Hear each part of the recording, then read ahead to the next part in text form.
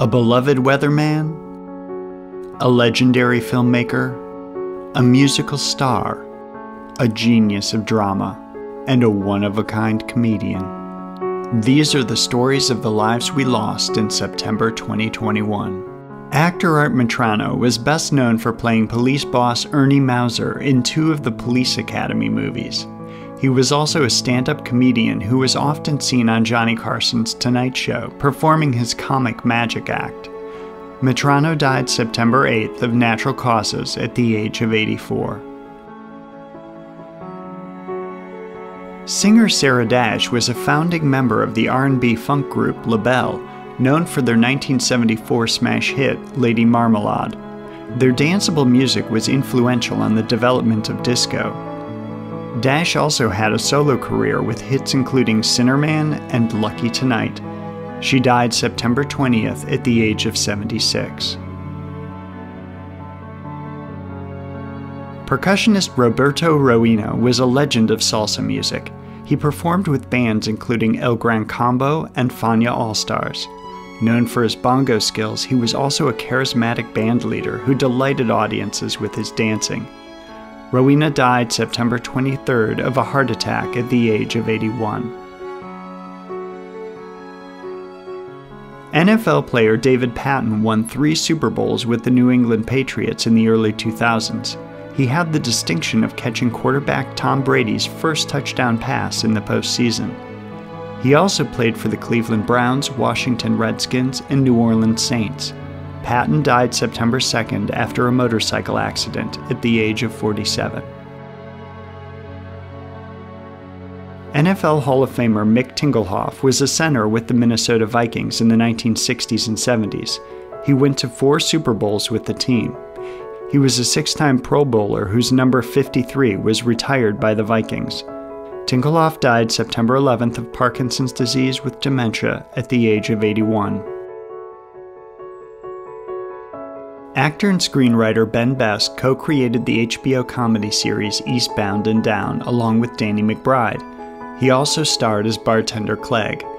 He co-wrote and starred in The Foot Fist Way and appeared in Superbad and other movies. Best died September 12th at the age of 46. Pro wrestler Daffney Unger was known as the Scream Queen when she competed in World Championship Wrestling and Total Nonstop Action Wrestling.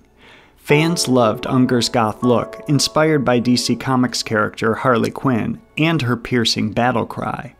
Born Shannon Spruill, she died September 1st at the age of 46.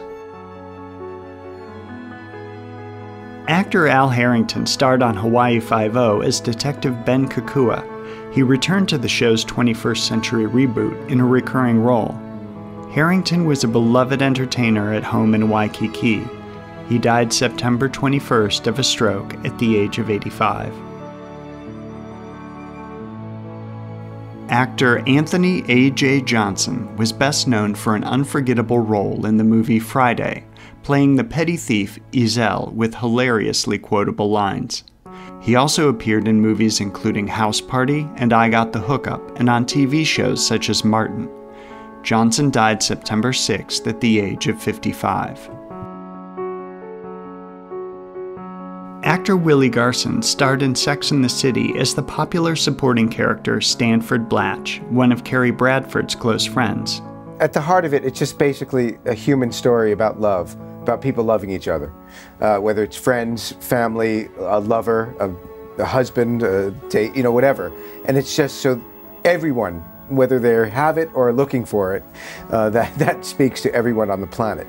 He also had notable roles in TV shows including White Collar, Hawaii Five-0, and NYPD Blue. Garson died September 21st of pancreatic cancer at the age of 57. Reality TV star Gregg Leakes was featured on Real Housewives of Atlanta as the husband of one of the show's stars, Nene Leakes. He connected with the show's fans as he shared his ongoing fight with colon cancer. Leakes died of the disease September 1st at the age of 66. Singer Sarah Harding was a member of Girls Aloud. The British girl group had hit songs in the UK, including The Promise and Sound of the Underground. Where the bass line jumps in a backstreet light, the beat goes around and round. It's the sound of the underground. Harding was also a model, actress, and reality TV star who won Celebrity Big Brother in 2017. She died September 5th of breast cancer at the age of 39.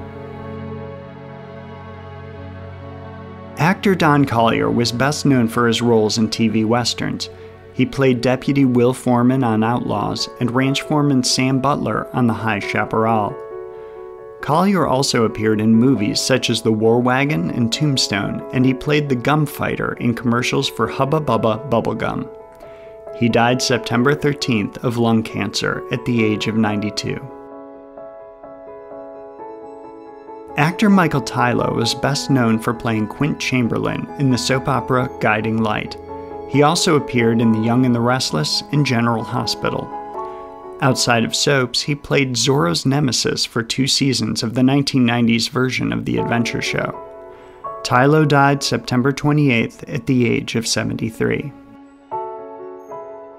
Filmmaker Melvin Van Peebles kickstarted a revolution in black filmmaking and independent cinema with his influential 1971 movie, Sweetback's Baadasssss Song. There was no independent filmmaking thing when he started, right, Pop? And, that's right. And to be here now with him in a film where I play him, and he got to see it and kick me in my badass if he didn't like it, it's unparalleled. Van Peebles inspired later filmmaking greats, including Spike Lee and John Singleton. He was also a novelist, playwright, composer, and recording artist. Van Peebles died September 21st at the age of 89.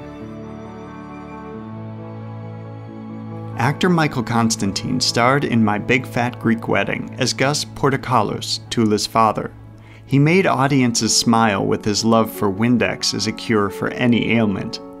He also starred on TV in Room 222 in the 60s and 70s, playing Principal Seymour Kaufman. Constantine died August 31st of natural causes at the age of 94. His death was announced in September. Actor Michael K. Williams starred on The Wire as stick-up artist Omar Little. His performance was critically acclaimed, and his character was a fan favorite. I made a decision very early on in my career that the 2 things I will go for when I'm asked to do a role is I will look for the truth, and I will tell that truth with as much compassion and empathy as I can. Williams also had notable roles on TV shows including Boardwalk Empire, Lovecraft Country, and When They See Us. He received several Emmy nominations. Williams died September 6th of an accidental overdose at the age of 54. Actor Tommy Kirk starred in the classic live-action Disney film Old Yeller. The story of a boy and his dog is beloved by generations. Kirk starred in other Disney films as well, including The Shaggy Dog, Swiss Family Robinson, and The Absent-Minded Professor. He was later named a Disney legend. Kirk died September 28th at the age of 79. Actor Tim Donnelly starred as firefighter Chet Kelly on the 1970s TV drama Emergency. He was also known for roles in Hawaii Five-0, Adam 12, and other TV shows, as well as movies. Donnelly died in September of complications from surgery at the age of 77. Actress Jane Powell starred in movie musicals during Hollywood's golden age. She was best known for her lead role in 7 Brides for 7 Brothers. Her other musicals included Royal Wedding, and she later had a recurring TV role on Growing Pains. Powell died September 16th at the age of 92. TV personality Willard Scott was the longtime weatherman on The Today Show. He kept it light with his humorous costumes and antics, and he delighted fans with his birthday greetings to people turning 100 or more. He was also the first actor to portray Ronald McDonald for McDonald's. Scott died September 4th after a brief illness at the age of 87. Comedian and actor Norm Macdonald was best known for his years on Saturday Night Live. He anchored Weekend Update, or as he called it, the fake news.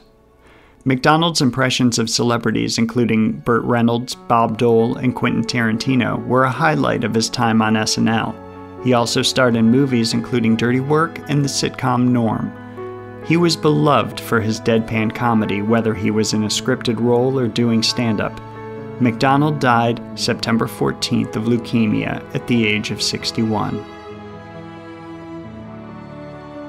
You can read more about the lives of the people featured in this video on Legacy.com. You can also follow Legacy.com on Facebook and subscribe to our channel on YouTube to stay up to date on national news deaths.